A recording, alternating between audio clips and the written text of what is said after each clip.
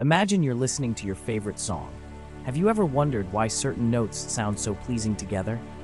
The answer lies in the invisible world of numbers.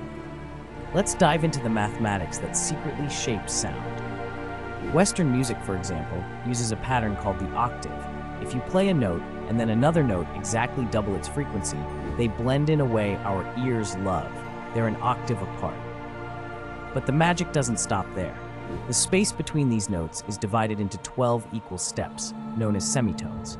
Each step increases the frequency by the 12th root of 2, about 1.059.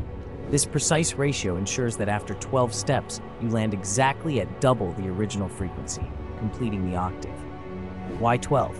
It's not random. It's the result of centuries of mathematical tinkering to ensure harmony across all keys and instruments. The result is a system where melodies can move seamlessly up and down, always returning to that perfect, harmonious balance. Next time you hear a melody, remember, you're hearing the beauty of math in motion, a hidden numerical dance that shapes every note you enjoy.